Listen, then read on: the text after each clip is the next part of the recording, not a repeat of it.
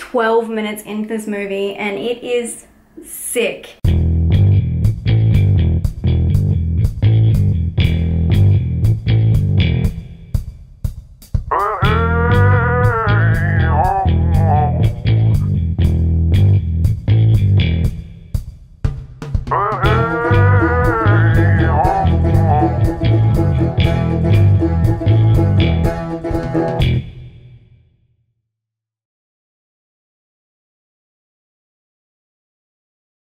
Excuse me, I'm just cleaning my apartment while I'm watching Digging Up the Marrow. I just wanted to pause for a second. I'll do a full review, obviously, after this clip. But, my god, this setup is amazing. I'm only 12 minutes into this movie, and it is sick. Fucking high-fiving. I'm really hoping it stays this good, but I just wanted to document how I felt at the start of this movie because I really hope it keeps up like this and to show how enthusiastic I am about the setup. Anyway, over to future me, to my reaction about the outcome and the overall film. But right now, I'm so psyched and I'm loving this. Hi, you're now talking to future me. That movie was great. I really enjoyed it. I feel like it's the horror lover's dream, especially that it had cameos from like lots of different people that I'm sure all of you guys appreciate. Lots of actors and lots of directors, lots of writers. Thank you JVR so much for recommending this to me. I love this movie. It was great. There is a few flaws that I found, a few little loopholes that didn't really make sense, but I can overlook them. The one thing that was disappointing to me would have been the ending. I just thought it could have been done better. Like, the rest of it was pretty cool.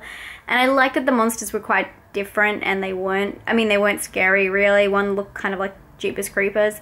But other than that, they were kind of like Muppets to me, which was fine. I just didn't really like the ending and I don't really want to ruin it, but what happens to the guy? The crazy guy, I guess. It was okay. I just felt like it left a lot of questions unanswered and the very ending was a bit meh. But everything before that was amazing and for that reason I'm going to give it a 4.5. I only take that extra 0.5 off because of the ending and the way it's just really the last 10 minutes. When you finally got the camera back and you're really interested to see the footage, it didn't end up on this like high note like I thought it would. It was kind of a bit meh. I still think this movie is amazing, and anyone who likes found footage films, anyone who loves horror and especially like American horror, this is kind of for you.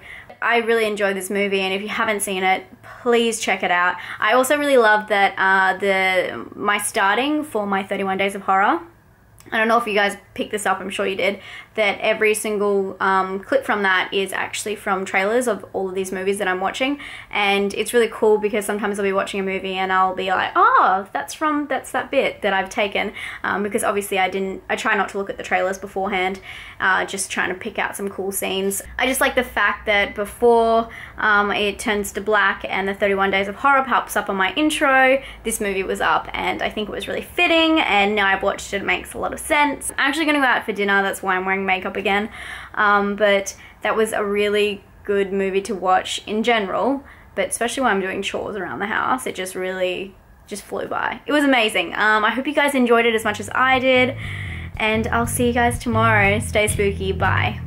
But this is an Australian film and it's very like yobbo. I don't know if you guys know that term if you're not in Australia. It's kind of like what you call like a redneck. It's kind of like a bogan or like a yobbo. That's an lingo, hey?